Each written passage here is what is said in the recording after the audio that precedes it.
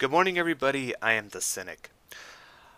For a long time, I've been wanting to know how and why evolution works the way it does. The differences between evolution and adaptation, as well as the inherent effects evolution has upon the human brain, all subsequent variants therein, to find out how the human species can be optimized in order to achieve the universally acclaimed better world.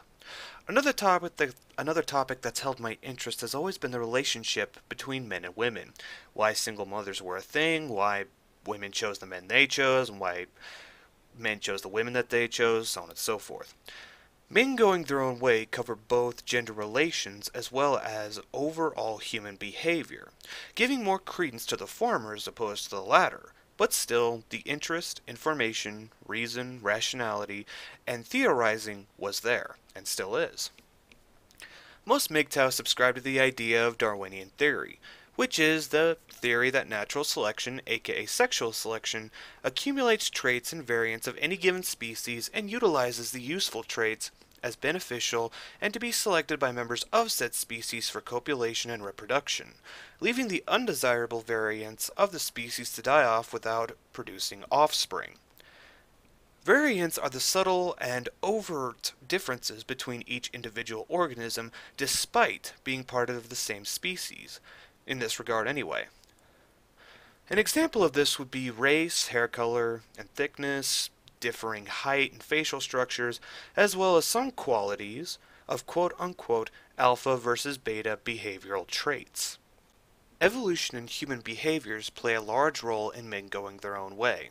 Yes, while our primary concern in Mothlights may be impertinence to how evolution has shaped the interactions between the sexes, it has also become an interest as to the overall cultivation of the human species as it is today. Though I've noticed a strange vocabulary used whenever the idea of Darwinian theory and sexual selection is put into place. To give you a little insight into what I mean, whenever most people speak on the concept of evolution, it's usually in context of purpose or intent, instead of consequential outcome.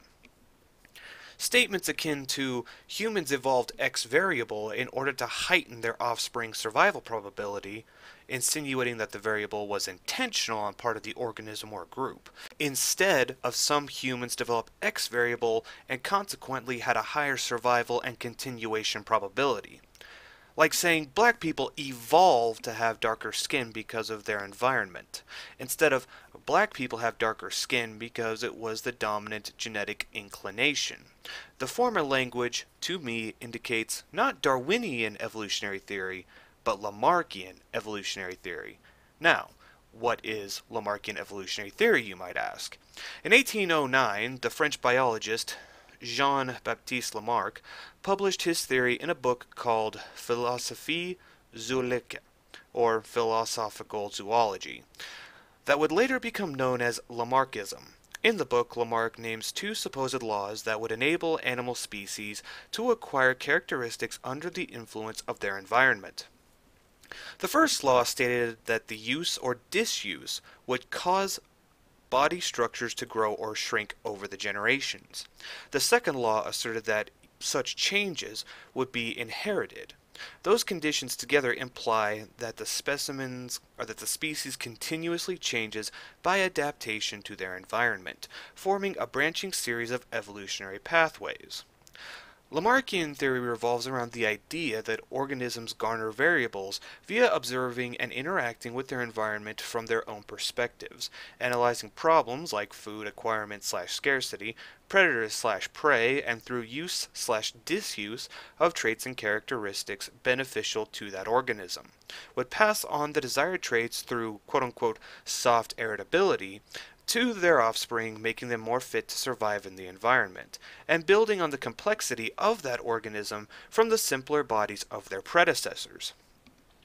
The most popular way to describe this is the giraffe, wherein the earlier generations of the organism observed that there was more food to be found at the tops of trees, and would stretch out their necks to get said foodstuffs, straining the muscles within their necks to reach, and through the strain and use being the primary word there, passing on through soft inheritance of that muscle use imperative to their offspring, giving said next generation the inclination for longer necks, with each generation continuing this process until the length of the neck became suitable as to no longer require strain and growth.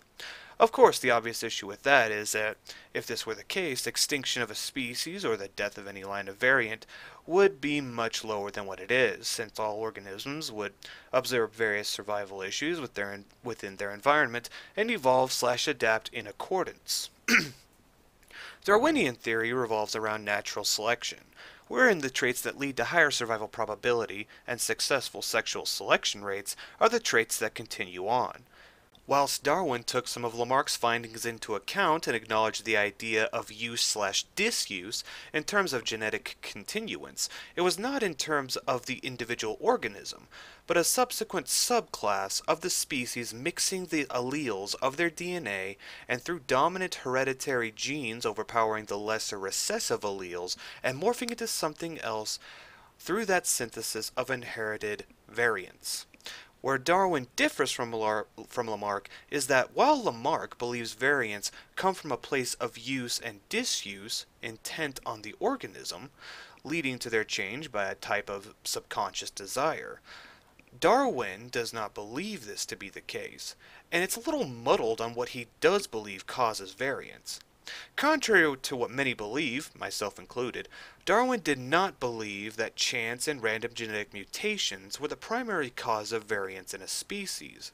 According to his book titled On the Origin of Species, he had denounced the matter entirely by saying, quote, "I have hitherto sometimes spoken as if the variations, so common and multiform with organic beings under domestication, and in lesser degree with those in a state of nature, have been due to chance. This, of course, is a wholeheartedly incorrect expression, but it serves to acknowledge plainly our ignorance of the cause of each particular variation." Unquote. Unfortunately, I was not able to confidently discern what Darwin thought caused variations at all, and this, unfortunately, leads me to report that I cannot safely say what he believed against Lamarckian theory, since he placed more emphasis on natural selection and the continuance and mixing of variants in the dominant allele over what caused the variants in the first place. What I can say is that Darwinian followers subscribe to adaptation and the continuance of beneficial traits, mixing in with one another to produce a superior being than what the parents were before. To clarify, the variance of a trait between individual organisms is not intentional on part of the parent or organism itself, but mere choice on part of sexual selection, with organisms who hold beneficial traits surviving, not because they've chosen the trait, but because they had them. And to simplify it, Darwin believes variants are incidental, while Lamarck believes them intentional. In this, the language of intended evolution is redundant to apply to Darwinian theory. Animals don't evolve intentionally to survive. They just happen to gain the traits that lead them to do so through sexual selection. It's a small nitpick on my part, and one that may not even really apply since the word Darwin isn't thrown around a lot, but one that I wanted to address because it gives a false narrative of controllable evolution when the primary theory is that evolution is not controllable.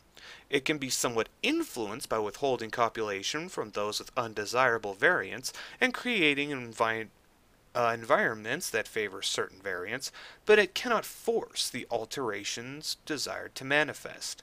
All that can be hoped for is that the wished traits will happen to occur through hybrid copulation, prior to the environment killing the specimens or leading said specimens down a different path of evolution and variance.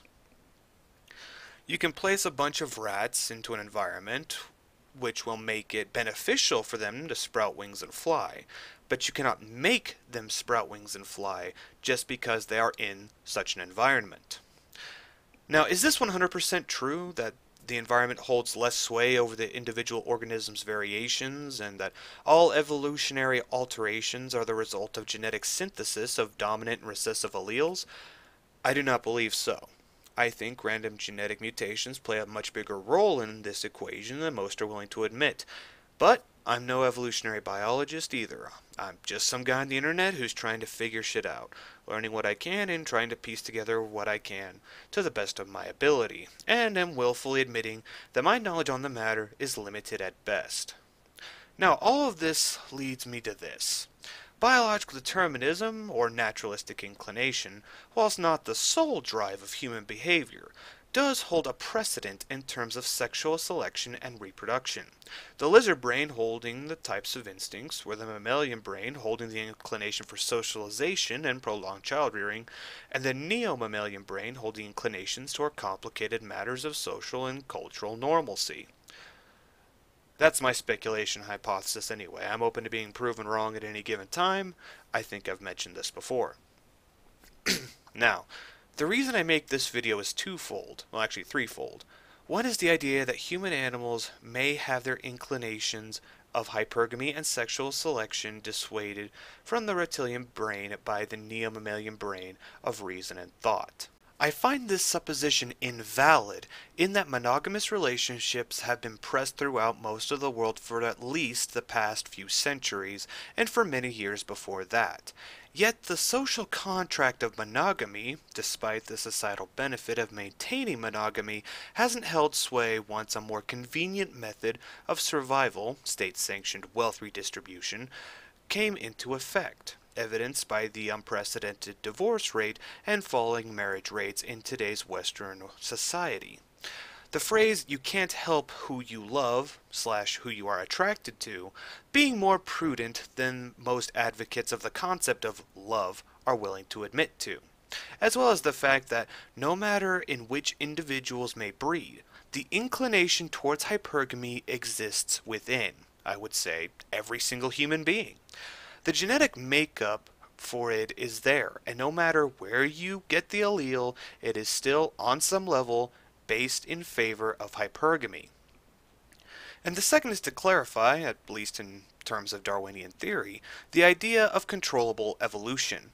Now, understand this isn't my attempt to tone police or nitpick on others for the words they use. The differences in language is subtle, extremely subtle, enough to the point I'd say it's almost irrelevant. Though, I will say it's an important distinction to make in terms of comprehensive analysis for those interested in the complex and fundamental understanding of the theory of sexual selection and evolution as we understand it. Evolution, in accordance with Darwin, is not a place of purpose, but a place of happy and unhappy biological sexual competition. Is this to say that the full and unbiased truth of the matter? I don't know. I can't say with 100% certainty that it is. As evolving humans, as we are today, from what we were is an impossible experiment to reproduce. I believe it's the truth, but remain hesitant to say that it's the absolute truth, with absolute conviction.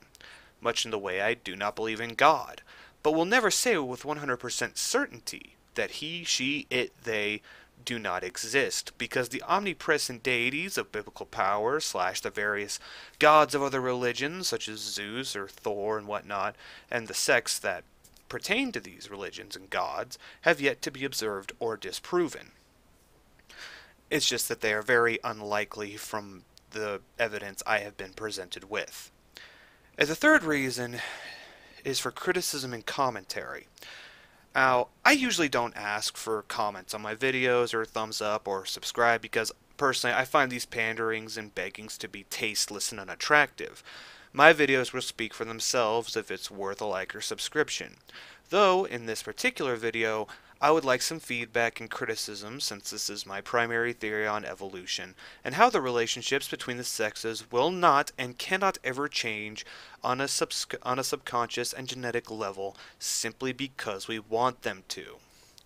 Call it biological determinism if you wish, but I'm going with what makes more sense.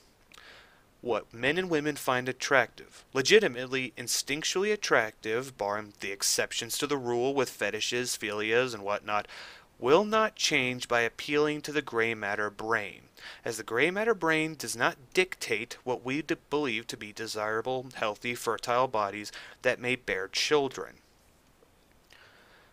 Well, that wraps up this video. Again, I am no biologist or expert on evolution. These are just my thoughts and opinions taken from various sources listed below. Yes, some of them are Wikipedia links, but most of those are just introductions to variants in evolutionary synthesis. I'd appreciate the comments, guys. I am the Cynic, everybody. Have a nice day.